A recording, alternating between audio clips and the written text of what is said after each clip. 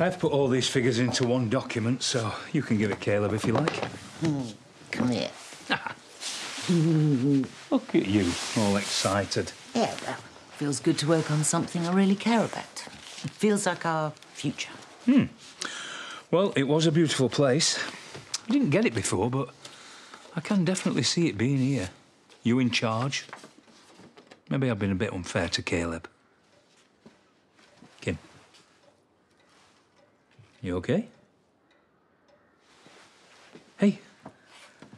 It's from a solicitor. What have you done now?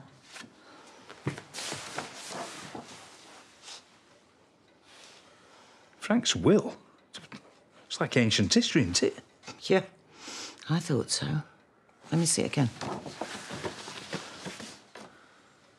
A son. Why now? I mean, he must be... I don't know how old. I mean, Frank died 26 years ago. Just says, illegitimate son. Well, if he wasn't in the will, he ain't got a claim.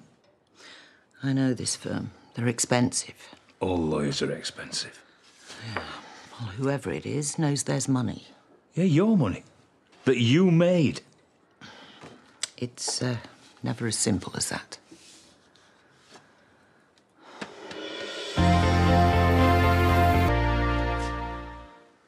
How much do I need to have paid a lawyer before they answer their mobile? Why has this guy waited until now? Well, I've read the same letter as you. How the hell should I know? What? Did you have fun looking at the horses? We're having a bit of a crisis. It's not a good time. Anything I can help with? No. Just go. OK.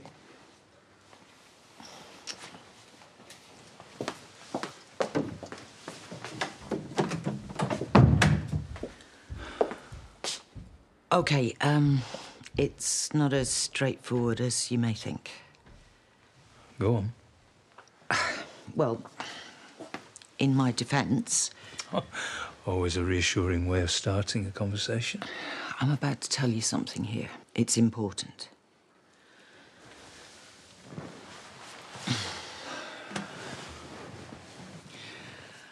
I wasn't in the best place when Frank died. It was stressful. A large part of Tate Holdings was left to me. But Chris and Zoe were both shareholders, and they weren't the sort of people you wanted to do business with. They were a mess, the pair of them. While they did everything to run the business into the ground, I had to look after myself. Which I did. How? I removed money while they were distracted with their affairs and their feuds and their violent tantrums. Call it a rainy day fund. When I left, everyone thought I was running away with a bit of stolen cash I'd buried.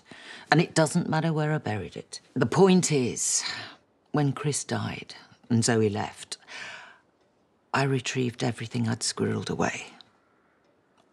And it was a lot. It was a lot of money. So, this letter, this person sniffing around the will, I don't need someone opening closet doors, Will. Because once the skeletons start falling out, it could start to look very spooky around here. Shh! All this person, this chance that seems interested in, is the will. And the will was clear, right? That was never in dispute. I said shut up! There's a clause. Oven's on. See, the pizza or one of those pasta-baked things. You realise there could be more? What letters? Illegitimate heirs. Not the expression I'd use, but Frank was Frank. What are you doing? I've got a database of old employees, secretaries, gophers from back in the day. Anyone he might have found time to get pregnant. You know, he had the snip, then had it reversed. So, plenty of opportunities. I was his secretary.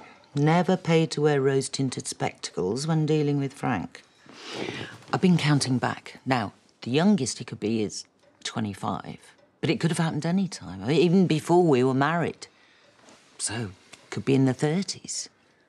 And the mother's still likely to be around. I wouldn't get too obsessed. I'm just worried that if we let this person set a precedent, then more will crawl out of the woodwork. And it'll just keep shining a spotlight on everything, the whole money trail.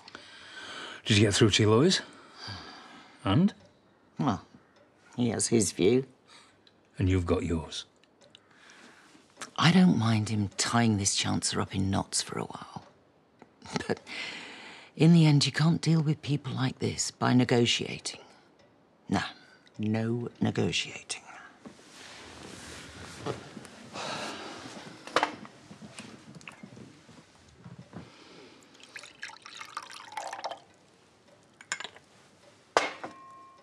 Yeah, I wasn't born yesterday.